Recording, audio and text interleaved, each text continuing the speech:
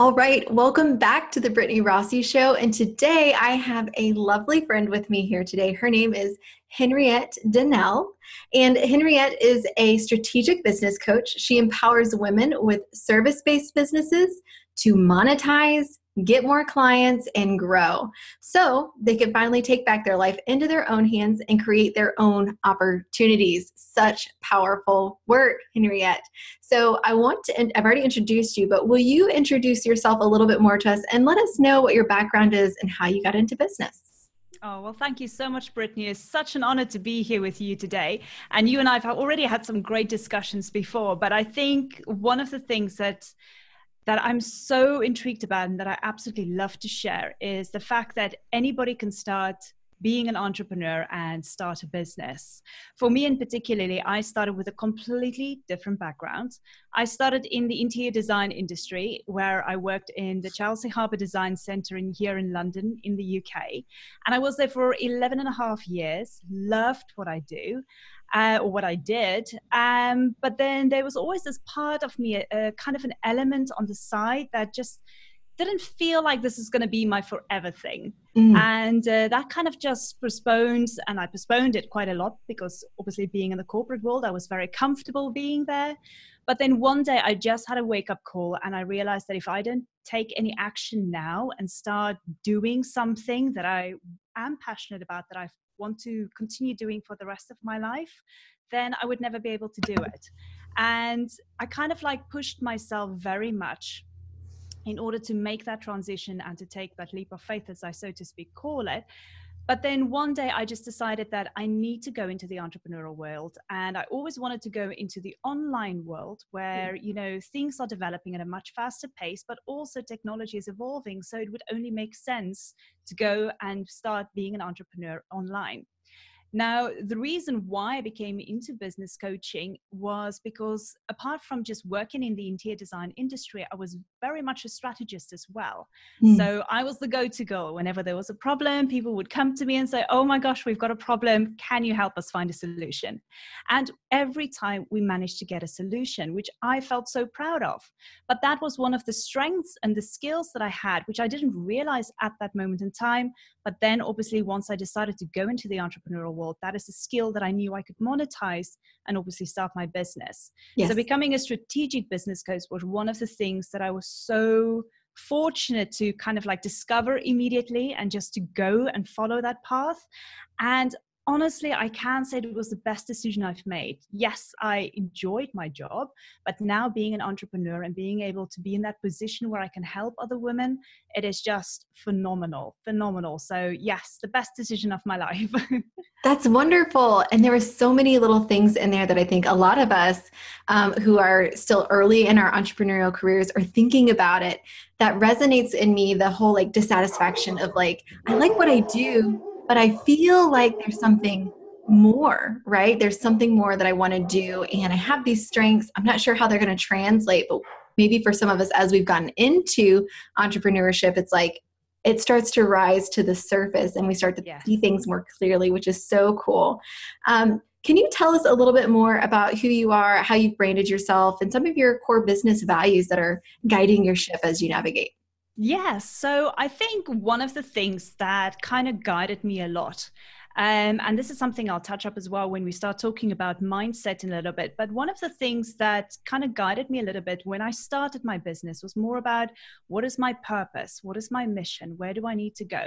And that was a question that I wasn't just asking myself, but as I was starting to coach other women in entrepreneurs, that basically was a question that kind of resonated, and people started asking me, how do I find out what my purpose is? How do I find out what my mission in life is? And that kind of made me think a little bit about what is the real entity for us. And that came together with what my kind of core values are for my business. So I've got a little theory of my own about what your mission and your purpose is in life. Basically, your mission is just your journey, your life's journey, where you're going on. That is your mission to go and fulfill that journey and to walk it. Now, we don't know where that journey is taking us. We have an end destination, but we don't know what that end destination is just yet. But as you're walking on this journey of yourself and you're discovering much more about yourself, your purpose is something that you will only find out at the end of your journey. Now, that purpose could be anything, but evidently that purpose is the legacy that you're leaving behind. And I find that the core values for my business is based on that legacy that I want to leave behind one day, which is all about, basically it consists about three things: transparency, honesty, and trust. And for me, that is what my business is based on. And I feel whenever I coach somebody, there's always going to be those three elements there: transparency, honesty, and trust. And if they are not there, then I won't be able to fulfill my duty towards my students. And obviously, they wouldn't be able to take the next steps on their journey that they need to take on in order to find their purpose, evidently, as well. So for me, starting as a strategic business coach and going on this journey of not just helping other women, but this is also something that you touched up on quite a while back. And you said, you know, for entrepreneurs, it is not just about building a business, but it's all about self-discovery. And I think that is one of the biggest elements that I have honestly learned the hard way, but I'm so glad I did. So for me, the core values would definitely be about the legacy that I leave behind, which is the trust, honesty, and transparency. I love that. Trust, honesty, and transparency. It's very clear to me. It paints a visual picture in my mind as you're talking about your approach to business. And I think it's great that you have done the hard work, the thinking work of what is it that I am about.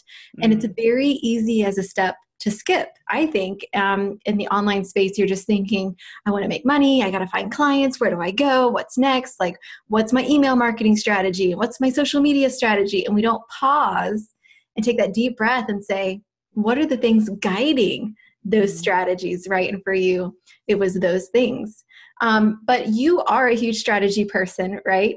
And you love talking strategy with people. What do you feel like, as a general rule, if someone's stepping into entrepreneurship, they're newer in this arena, what do you feel like is important for them to feel like they've had success, especially in this first year, right? If they're just getting started, what do you think is important to focus on? Oh gosh, that is such a great question. And it is a good question that I love answering. I will say that. For a first-time entrepreneur, we are so focused on the new things. What is the new strategy? What's going on here? And then we dive into a new strategy and we try and figure it out and we run with it. And then we kind of get distracted and we find, oh, there's another strategy over there. Oh, let me just quickly go and see what that is about. And then you dive into that and you try it out. But every new distraction or every new strategy that you kind of go to and try and figure it out, yes, it's a good learning curve. But if you don't fulfill that strategy and keep on being committed to it over and over again, you will not make a success. And this is something that I've seen more than once. And hands up, it's a mistake I've made myself. When I started my entrepreneurial business, I literally jumped from one strategy to the next to try and figure out which strategy is going to help me either get clients, start making some money for my business. And neither one of those strategies worked. Now, it doesn't have to say that the strategy didn't work. It was all to do with me. Number one, my mindset. Number two, because I didn't commit to a strategy, worked it through, went back, reviewed it, and then again, try and repeat the whole process over and over again. No strategy will work first time around. So for any new entrepreneurs listening to this now, if you are doing a strategy and it's not working for you, don't forget about it and don't try and find another strategy. Don't give up on that strategy. You just got to go review it again and repeat the process over and over again until it works for you. Every single strategy out there, doesn't matter what strategy it is, it does work. It just depends on you as an individual on how you make that strategy work for you. I love that. I think that's really, gosh, there were so many nuggets in there that I want to unpack. The first is which is more of an opinion question. What do you feel like is a fair shake, right? To give a particular strategy, how long should I try something before I either review it, tweak it, trash it, or make some decision one way or the other about it? What do you feel like is a good rule of thumb? Well, I would like to say most people just jump into a strategy. There are so many strategies available out there. The first thing is just to find a strategy that would work for you, that you feel you are most comfortable with. And then as a rule of thumb, at least have that strategy running for 6 months. Yes, it is longer than most people want to think about, but let's face it, when you start the entrepreneurial world, when you start your business, you're in it for the long run. It's not a get rich quick scheme or gimmick or anything like that. Once you're committed to something, at least run it for about 6 months, review it over and over again, and then repeat the process. And then after 6 months, surely you would start seeing some results. If you even then at a point don't see any results coming through, maybe at that point then you need to think, right, what is my next step? This strategy is not working for me. Either I'm not using the right tools or I'm not using the right concept of trying to figure it out. I haven't learned enough about it. It doesn't feel or fit my business anymore. What is the next strategy that would work for me? Now, I do say that that's kind of like a rule of thumb, but 9 times out of 10, when people reach that 6 month process, they go, oh my gosh, this is starting to work. They can see the momentum. Things are starting to happen for them. And then they just keep at it and they're repeating it over and over again. Before you know, it's like a floodgate that has opened up, and it just is an evolving process that just rolls over and over again for you. That's so good. The fact that you're saying like stick with it, give it time, it really is a process. And what I find too is that for most entrepreneurs, we're often having to operate in our areas of weakness and not just our areas of strength. So we're wearing multiple hats. We're in this steep learning curve. So we're not implementing it initially at mastery level. We're implementing it at very, very beginner levels most of the time, unless we have some exposure to entrepreneurship and other areas of our life or other experiences. Most new entrepreneurs are not starting any particular strategy, whether that's a list growth strategy or a client acquisition strategy or increasing your visibility strategy. All of those things require time, right? And patience and diligence, persistence, all these character traits and values that come up have to be foundational. I'm curious to know too, if you feel like you have maybe, and this is kind of an opinion question, so do you feel like you have a good way to filter out what is a good fit for you or your clients as a strategy, and a way to say like, yeah, there's all these strategies. They're coming at you like information out of a fire hose, right? It's just like blasting you in the face. But, is there a way that you like to use to kind of filter through the options? Well, can I tell you a little story, actually? This is a story that recently happened, and I think this will explain the whole process. I started coaching a girl. She is amazing, but she unfortunately lacked a little bit of self-confidence. Now, she knows that she lacks self-confidence. So she came to me and she said, listen, I need you as my coach. I'm lacking self-confidence. I need to get clients. I really want to grow my business. What do I do? So we started going through the whole coaching process. We decided to have lunch together. So we had our first coaching session. We had a lovely lunch together. And that was about 4 weeks ago. And I recently caught up with her with our second session. And the second session was more about the strategy of what she's going to do now in order to get more clients. She got on the call with me and she was just, blooming. She was so excited. She started talking about the last 4 weeks, how many things have happened. She started going to these events. She started meeting potential clients, and how she loved going to these events and talking to people because she felt she's getting more confident the more events she's going to. And she's only been on 3 events, in the matter of 4 weeks, which is amazing. And then as she's going through and she's starting to calm down, and I can see she's like so hyped up, she's like, okay, so this call is all about strategy. Now, what strategy do you think I need in order to get more clients? And I said to her, you know what? You already have the answer. You just told me that. And she's like, what do you mean? I said, you told me just now that you love going to events. You already have potential clients now from going to 3 events. And if you love doing them, that's a strategy that you need to implement. And automatically she just went like, oh my gosh, you're right. I didn't even think about that as a strategy. And that's why I'm saying there are so many strategies available out there for anybody. It's all about what is comfortable for you. So the first kind of session within the coaching business with what I do is we try and kind of find out already what they are comfortable with, what their students is comfortable with. And without them knowing it, they automatically get attracted to that kind of strategy. And then when we meet up and we talk about the strategy on the second call, they already go like, oh my gosh, that's my strategy. And it's not me telling them that is a strategy that you need to follow. They automatically have discovered it themselves. But yes, there might be some areas where they go, okay, I need a little bit more guidance. I need a little bit more tools. But I think that is so important because every one of us, we actually have the answers deep down inside of us. We just need somebody who can just lift up the lid and just say, look, there's your answer, and close the lid again. And so when it comes to telling people what kind of strategies are available, if we look at it in a couple of elements, the first strategy as an element would obviously be visibility. So there are numerous strategies about what you can do for your personal brand or for your business to become visible. Then there is the element of attraction. What kind of strategy are you going to put in place in order to attract your clients or your customers? Then there's the strategy of relationship building. How are you going to build your relationship with your customer? And then the last strategy is obviously the transformation. What do you have in place in order to help your customer or your client to go through that transformation process? So evidently, it just is broken into about 4 kind of elements. And then underneath those 4 elements, there's a variation of strategies.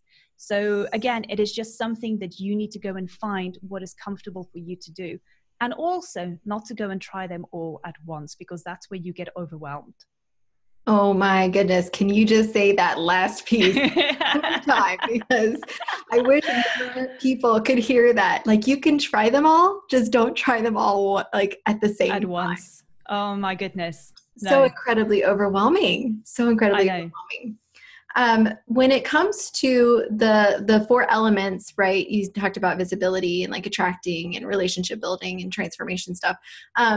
When it comes to those things, right, it's kind of hard to separate them all from them. They're all interconnected and they're all woven together. How do you help your clients identify which one has the biggest gap in it, right? Because as coaches, we're in the business of connecting dots and helping people find the answer within themselves. So for you, what does that look like? I'm going to use another example of a student of mine. She's a photographer and she started her photography business, but she wasn't getting any leads. She wasn't getting any clients. And she kind of touched up on a couple of elements on the online world, what to do, doing a couple of Facebook ads, wasn't quite successful with it. And she came to me and she said, well, what is it that I need to do? What strategy do I need to put in place? And I literally showed her almost like an organogram, if you want. And I showed these are the kind of strategies under these 4 elements: the visibility, attraction, relationship, and transformation. And then I kind of gave her a variation of strategies. What are the kind of strategies that you can implement for a photography business to get visibility? And which includes obviously social media, etc. And then we looked at attraction. What are the different strategies you can implement there? And then relationship and transformation.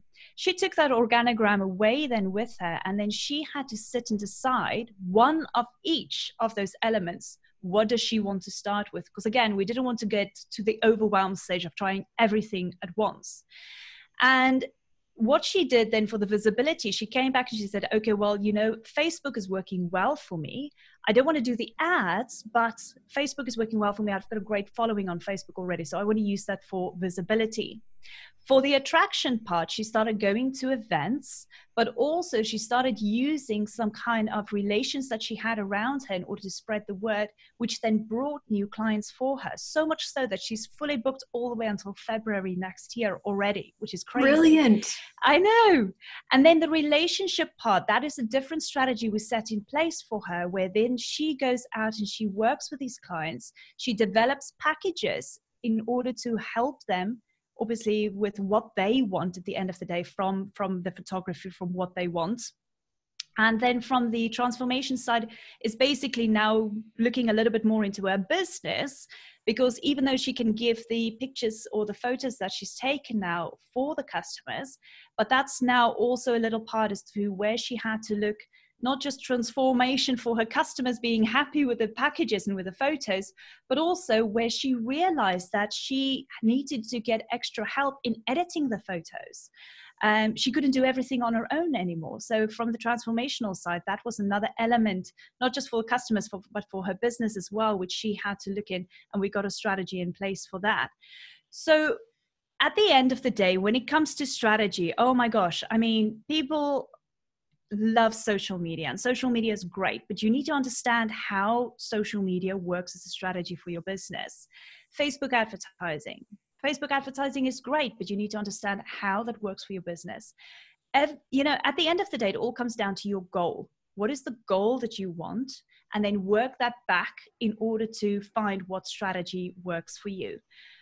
So if I have to pinpoint something in particular and say, this is the right strategy you need to go for, this is the latest tool you need to use, I can't do that, because everybody is different. Every personal brand is different. Every individual building their business has got a different goal, a different plan. The tools and the things are there. It's just up to you as to what you want to use and how you want to use it. Absolutely. And I think another helpful thing that I find my clients see as useful is, how do my ideal people consume content, right? Yes. So if I'm working and targeting busy moms who are chasing a toddler and have a newborn attached to them, and they're trying to listen and catch up on business things, most likely a podcast, right, is ideal for that visibility piece, even though it's not necessarily eyes, they're listening, right? They can pop in their earbuds, and while the little ones are napping, and do dishes and multitask and take in the information. For other people, say for example, you're in the design world or photography world and you're doing lots of tutorials, maybe it needs to be video. So like YouTube or Instagram that has more of a visual component to it is the right fit for you. And so taking stock of who your people are and how they consume content will also inform your visibility strategies, right? Yes. And I think where I see most people, and I'd love to hear your thoughts on this, getting hung up, is that there is this pressure, just overwhelming pressure, to be on all the platforms all the time, every day of the week, multiple times a day, and it has to be native to the platform, and it's got to be like nailed it, right? Everything has to be SEO backed, and already I'm overwhelming myself just talking about it. But there is this pressure to do it all for social media, for the visibility piece especially. Is that something that you're seeing a lot in your world and in your clients? Absolutely. Absolutely. And that's coming back to what I said in the beginning. It's all this new kind of things coming up. Let's face it, social media is still evolving. There's going to be a new Instagram popping up, a new Facebook popping up. Those things are constantly happening. It's possibly happening now. They're developing it. And before we know it, there's going to be a new Snapchat. Heavens know what is going to come out next. But that kind of new shiny object that is out there is a distraction in some senses as well, because we want to try all the new things. We want to be on all the new platforms. We need to do this. And that's the thing. We keep on telling ourselves, we must do it. We need to do it. And it's not so much about a need. It's about finding out where your customer or your client is going to be. So you, as an example, for your business, maybe your ideal customers are hanging out on Instagram. So one of your strategies will be solely to focus on Instagram. One of my strategies in particular is because I know the majority of my clients would be on Pinterest. So one of my main strategies is totally just Pinterest. I don't do that much Facebook. I used to. I don't do anymore because I found out my clients are not really that much on Facebook. So it all depends on where your clients are hanging out. And again, just deciding if you're going to use one or two of these strategies, not more than two, because that's where the overwhelm comes. Just having one or two of those strategies in place, being committed to it, being consistent with it, and running it over and over again, keeping in mind that you know what your end goal is for that strategy. Yeah. Another thing that I want to point out that Henriette is saying is, I think we hear this, we hear that we have to try things over and over again, but when we're in the thick of it and it doesn't look like it's working, I don't know about you, but I have no desire to try something again that doesn't look like it's working, or to reiterate if it had results. I tend to throw the baby out with the bathwater and be like, it's all a crapshoot and nothing worked, and I just need to try something new and shiny over here that's getting everybody results. That's my leaning, that's my bent. But what Henriette is saying is keep the same strategy, even if it produces mediocre results, especially at the beginning, right? It has results, and that is quantifiable, that is qualifiable. Keep working at it and figure out, dial it in, and this takes time. This takes time. Do you find that people have kind of a hard time with the word strategy and feel like it's very like up here above their heads? And like you keep saying, like, tell me the strategy, Henriette, tell me the strategy. And you're like, well, you know it and you've already been doing it. So are there other words that you like to use when it comes to strategy? Oh my gosh. The fact that we use strategy, the word so much, a lot of people kind of mentally started associating the word strategy with it's a quick thing.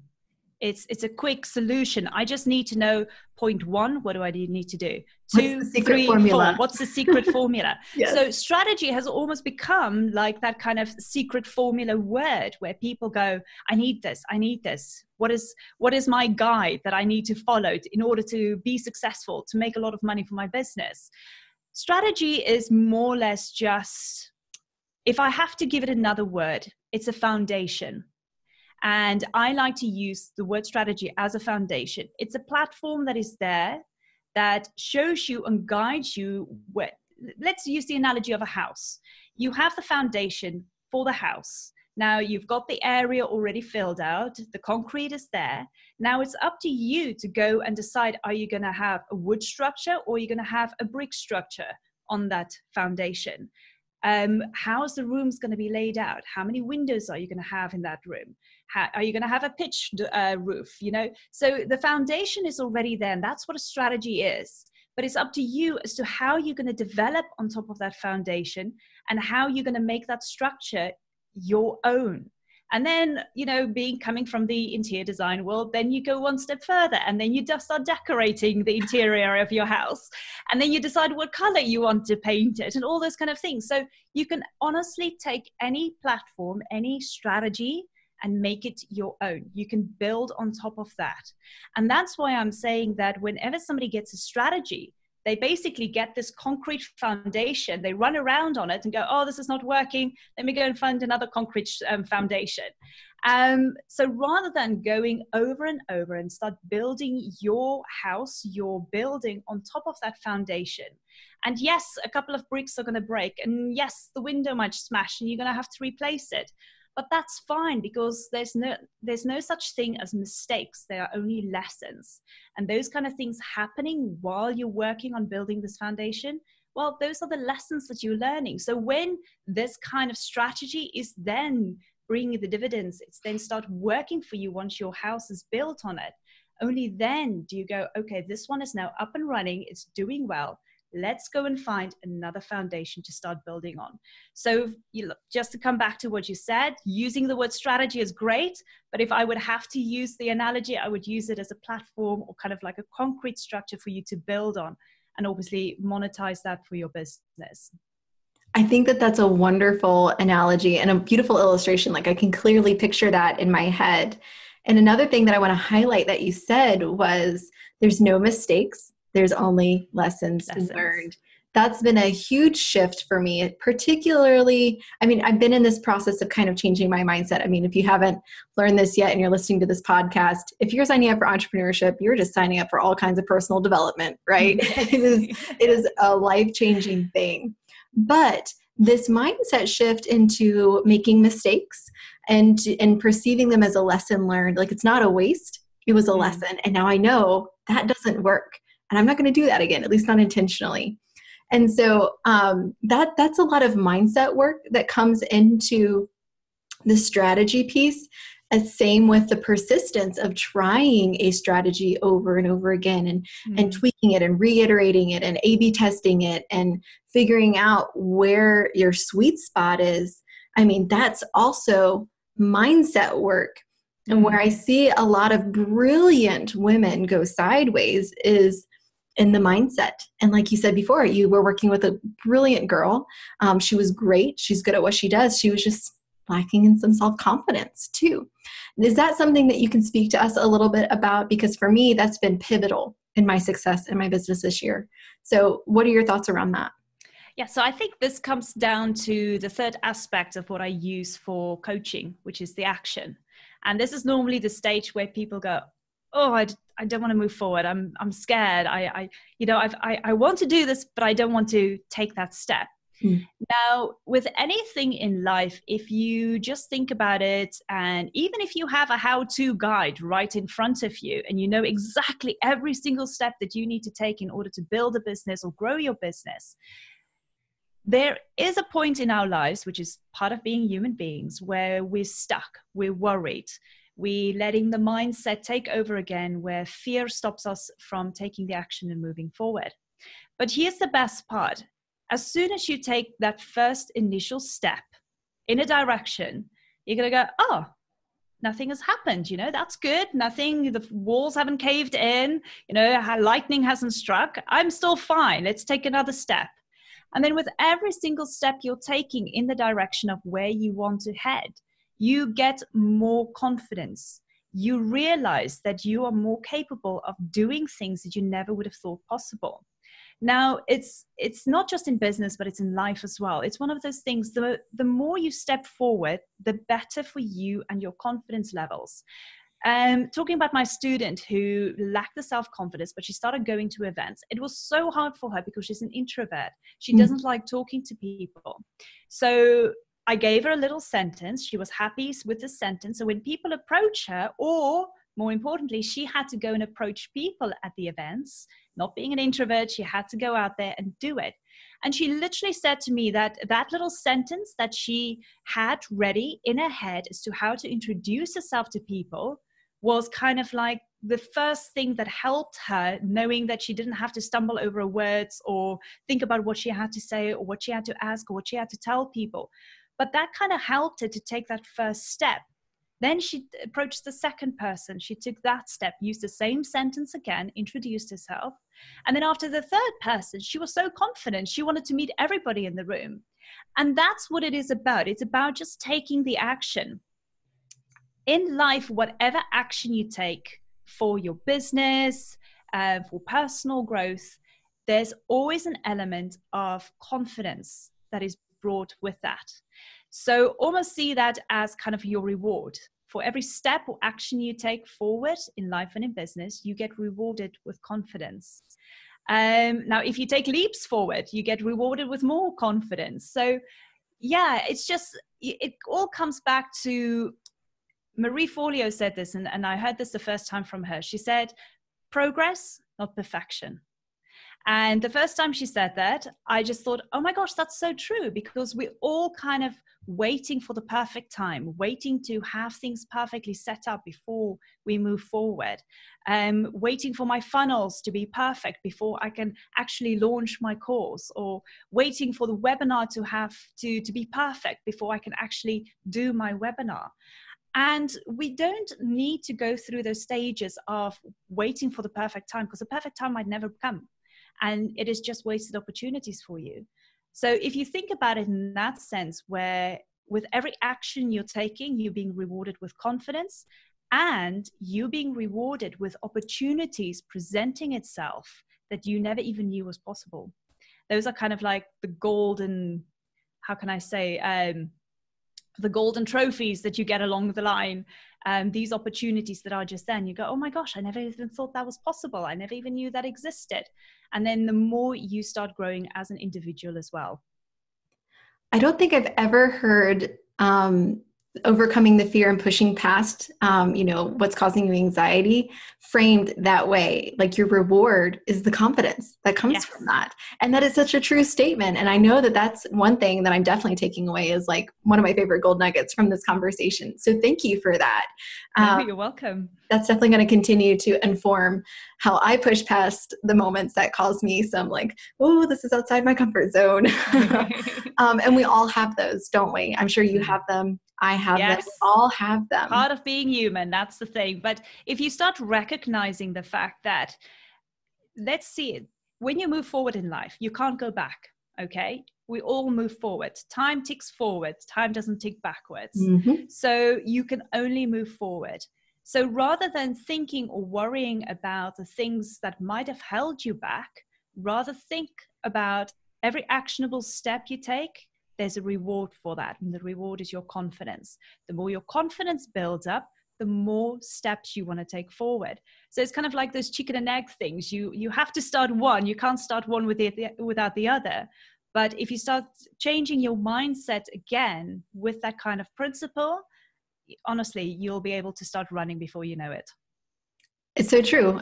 Everything that you're saying is so true. I just want to like shout it from the rooftops and just be like, shake people and say, are you listening to what Henriette is saying? Because you have shared so many brilliant nuggets with us today. Thank you for that. But it is true. It really is kind of this cycle, and you just kind of have to keep moving forward, and slowly but surely you'll find your footing. You'll feel what's right for you, and you'll start to pick up your pace. You'll pick up the speed. And that is where much of the profitability starts to come in, and it feels so much easier. So thank you for that. All of the brilliant nuggets that you shared with us today. Now, we were chatting before, and I know that you have a special thing that really helps with the visibility and client attraction piece of things. Would you be willing to share with us a little bit more about that? Yes, certainly. So I've got an amazing resource guide, 30 resources on how to get new clients or customers, depending if you're in the service-based or product-based industry. But there's just some great resources in there, some things that you might have heard of and you're already using, which is great. Again, a strategy.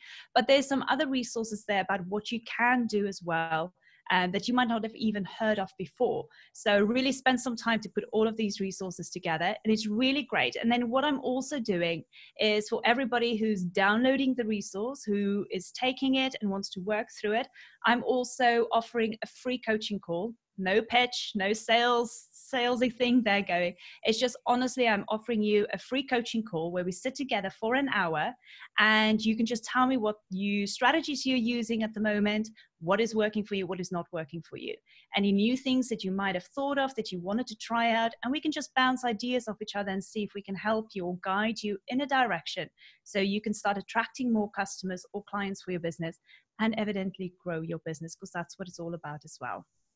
Absolutely. Serving and then growing that impact. So brilliant.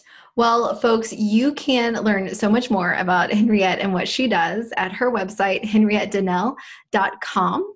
And you can also find her on Instagram at Henriette Danel, Facebook at One Henriette Danel, and as well as her free Facebook group, which is called Success with Motivation. You'll be able to find all of these links either below or in the show notes section of my website. So be sure to reach out and connect with her there. She's brilliant at what she does, and she has a beautiful heart posture too. So would you be willing to share with us before we wrap up? I always invite my guests to share their favorite inspirational quote or word of the year, as well as your favorite business book or maybe just fun book that keeps you inspired and moving forward. So do you have a favorite inspirational quote or word of the year? Yes, the quote that I have is sadly to say actually a motto that I go by every single day. So I'd like to share that because that's something that I stand by every single day. And my motto is that nothing will happen unless I make it happen. It just comes back to the fact that, we're always waiting for some external elements in order to guide us or to show us or just to help us move forward in life. But I always felt that nothing will happen unless I make it happen. If I don't take that step, it will never happen. So that's the motto for me. And I think one of the books that you asked about that really inspired me, that I think it's about the third time I'm reading that book now, but it's such an inspiration. It's by Seth Godin, This is Marketing. And again, it's such a great book. Apart from just the fact that it's talking about marketing, but there's so many other deep golden nuggets in there as well that I'm taking away. And like I said, this is the third time I'm reading the book and I'm still picking up on some stuff. So that's the book that's inspiring me at the moment. I love it. So good. And I love your motto. That is incredibly self-empowering, right? So thank you for sharing that with us. And thank you again so much for your time, your expertise, and sharing all of this wisdom with us. I so greatly appreciate you and appreciate you as a friend. So thank you for being with us today. Well, thank you for the opportunity. I really appreciate it and loved being here with you and chatting away. Absolutely. Well, that's it for today and the Brittney Rossie Show. I hope that you will join us for the next one. Bye, guys. Thanks so much for spending your time with me. If you're interested in getting support either through my virtual programs or one-to-one support, you can learn more at BrittneyRossie.com. That's BrittneyRossie.com. For more encouragement to build a life and business you love, subscribe to the podcast and take a moment to review it in your podcast app. In your review, be sure to tell us how your business is growing.